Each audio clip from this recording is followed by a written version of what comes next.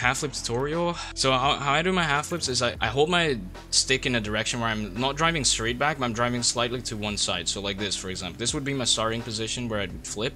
I would flip now, and then I would just bring my stick up half a circle motion towards the side I'm holding in. So I'm holding it back left now. See how I'm driving kind of to the left a little bit.